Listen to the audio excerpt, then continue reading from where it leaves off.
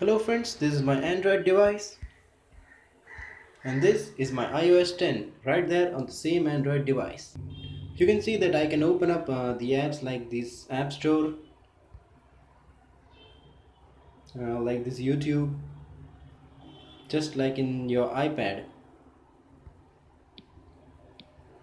So for this trick to work, there's a small catch. It is that you will need to have your laptop besides you. Yes. So if you agree on this condition, you can just move on and continue with this video.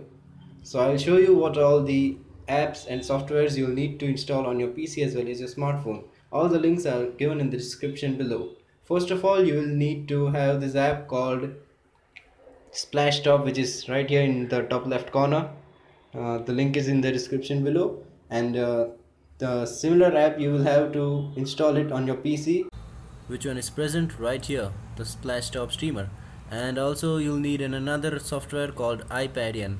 That is basically an iPhone simulator, and in this you can control your iPhone and then mirror it to your Android device using that splashtop streamer.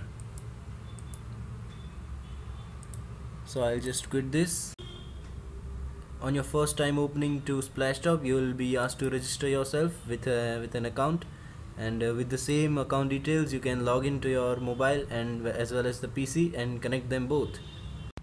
Now you can open this app on your mobile and it will automatically log in, so you don't have to enter the details every time.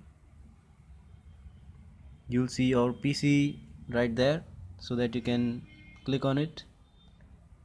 Click on remote desktop and it will connect your laptop, and you can control everything on your laptop right from your mobile.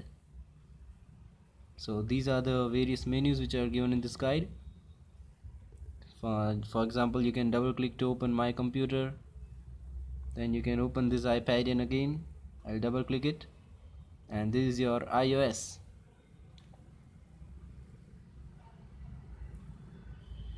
So by this way you can control everything, and these are the various menus which is helpful for controlling everything on your PC.